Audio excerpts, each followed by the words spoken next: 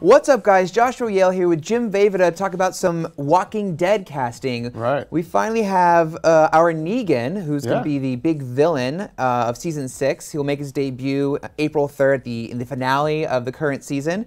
And we got Jeffrey Dean Morgan. What do you think of that casting? I think it's perfect, actually. I mean, I know when the governor was cast, a lot of us were like, huh? He's like, he looks nothing like him. And then their kind of ultimately, their portrayal of him was different from the comics. But Jeffrey Dean Morgan looks like the character. He's got the right personality. He's a big guy, so he can be intimidating. And yet there's kind of a vulnerability to him. I think he's a perfect choice. I think a few fans had actually suggested him. Yeah. You know, and there have been dream casting. Yeah, and then there have been some chatter about Garrett Dillahunt and John Hamm and you know, a few other names that Tim popped Dillon, I think. Yeah, I don't know, but you know, there's been a lot of folks that have been kind of mentioned. But you know, we should point out that Jeffrey Dean Morgan is no stranger to comic book adaptations. Yeah, another comic book role. Yeah, I know. Well, he's done a lot of different ones. He's going to be Thomas Wayne in Batman v Superman: Dawn of Justice. Short role. You see him in the trailer. And that's again, probably going to be it. Just yet another death scene for Thomas Wayne. Obviously, Watchmen. We all know him as comedian, and he was great in that. So probably gives us a bit of a taste of sort of how he can find the darkness and sort of that almost gleeful malevolence in kind of a Negan. twisted, Yeah, and then he was also in The Losers, and a lot of people forget this. He was in Jonah Hex. I think we all forgot Jonah Hex. I remember Jonah Hex. So you know, he's no stranger to this genre, and I think he's a really good actor. He looks like the character. Nobody seems to be upset about this choice. This is a win. I think this is great. Like, he's such a high caliber actor, like a movie actor, and he's coming to do like a big role on The Walking Dead. Like, that's Christmas. That's awesome. Yeah. No, and he also, I can see him holding his own with Rick and Michonne and the rest of them, because he's going to have to, and he has that sort of presence and charisma and intelligence to be like a genuine threat for Rick. It's not like it wasn't just some guy they threw into the role. You have to believe this is a guy that can get into people's heads. Yeah. And literally, and you know, he's going to really present a true challenge for Rick. I would imagine mostly in season 7. Since, again, he's only showing up in as far as we know, the season finale. Yes. So. Yeah, he's really someone who, when he shows up, the character has to like own the scene and really cause this like run a chill down everyone's spine, because he's crazy. So we're gonna talk a little bit about the character right now. Are we getting into spoilers? Should we give them a heads up?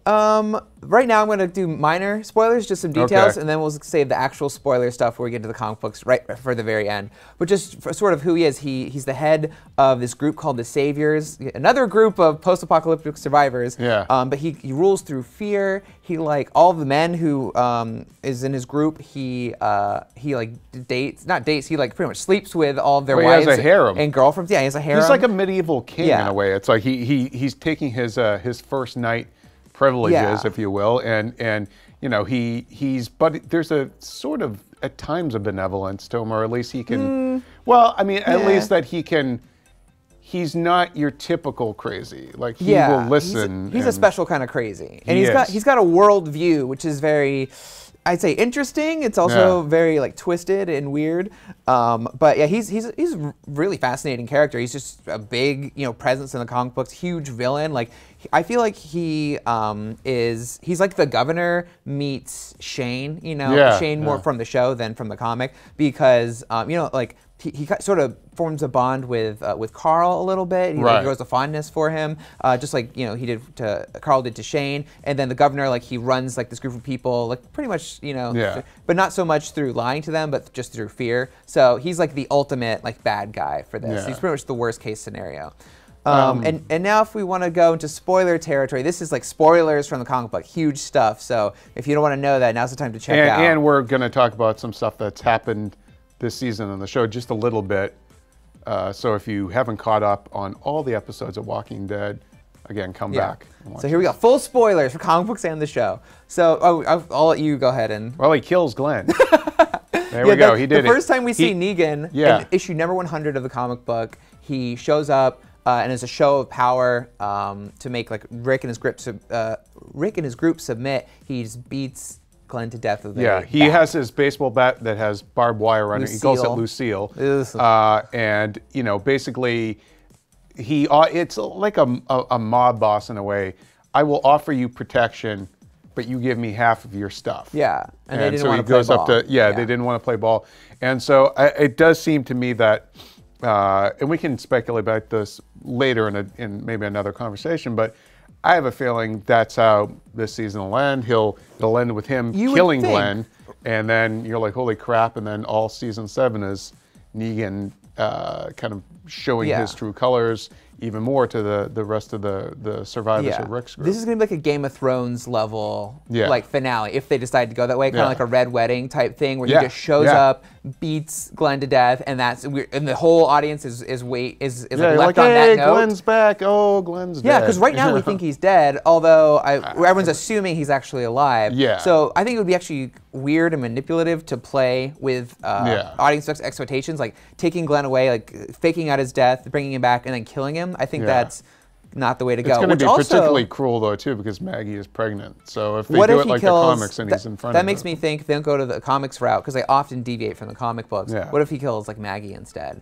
Ooh. Ooh. Oh, man. That's pretty dark even for the show. I mean, they didn't do that with Laurie in the way she got killed off. That's true. But hey, anything could happen, you know, if they really wanted to make an impact. Wow, what if they kill both of them? Oh, my gosh. Oh, my God. All right. So overall, though, we're both pretty stoked on this awesome casting. Cannot wait for this. Yeah, awesome. Cool. Right. So that's it. Let us know what you think of the casting in the comments. And for all things Walking Dead, keep it right here on IGN.